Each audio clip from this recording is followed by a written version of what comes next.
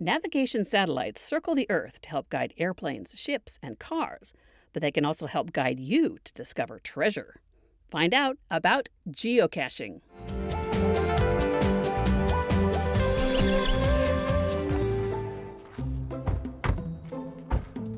Looks like the first cache is this way. Barrett, Victoria, and their parents, Matt and Stephanie, are on an adventure at Eagle Island State Park. I think it's over this way more. They're geocaching, and they can do it because of the Global Positioning System, or GPS. GPS is a network of 30 satellites, ground stations, and receivers. Tracking stations send radio signals to the GPS satellites, and at the same time, the satellites send their time and locations back to Earth. In 2000, a group of people started hiding trinkets all over the world and letting others know where those caches were by using a website. Later, the same folks started giving the cache locations on an app. And so began the game of geocaching. I think we're getting a little bit Too far? I think we're getting further away from I think we need to turn over here. Using information from GPS satellites, the geocaching app on the Hofstadter's phone guides the family toward one of those hidden caches. I found it. Nice, good job. The caches are usually containers, sometimes quite small, that often hold a piece of paper listing everyone who's found it. We'll have to write our name on one of these. Sweet. Good job, guys. Work. Thank you. Okay. We should go find the next cache. Looks like it's all the way on the other side of the park. I know some way to get there. Come on, let's go.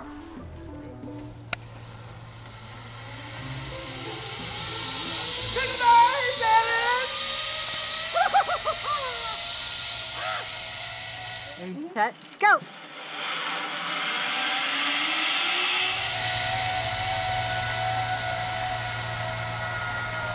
Okay, then that's what I'm gonna do.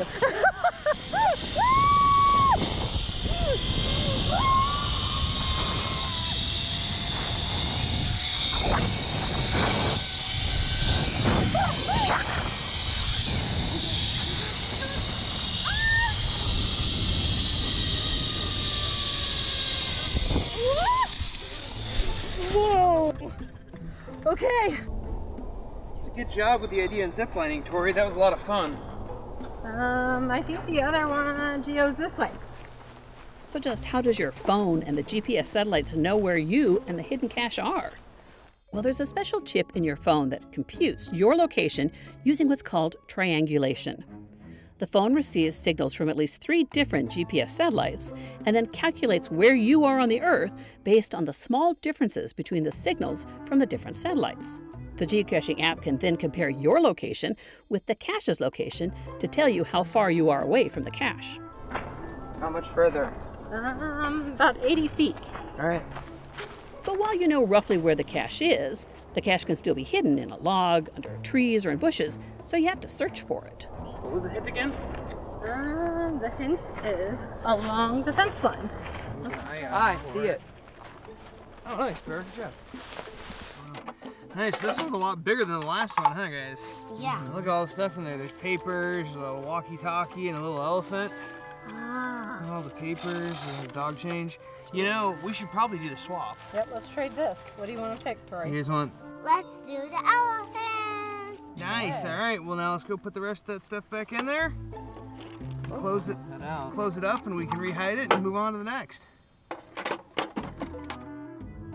There are some basic rules to geocaching. Always explore safely. Observe all laws and rules and respect private property. Minimize your impact on the environment and be considerate of others. If you take something from a cache, put something in to replace it and always sign the log so others know you were there. Note on the app that you found or didn't find the cache and be sure to put the cache back where you found it. And finally, don't let the muggles know what you're doing. And yes, they call people who are not geocaching muggles.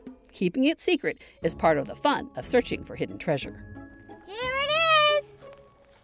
Okay, we'll sign our name and then we'll go have some lunch. Yeah. Sounds good. All right. Let's get out of here. Yeah. Alrighty. Okay, let's put it back. Good job.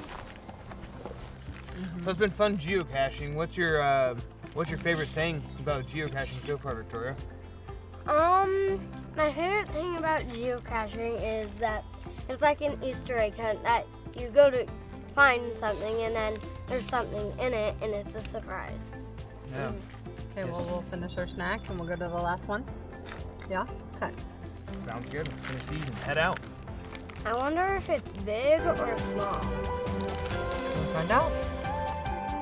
If you want to learn more, head to the Science Trek website.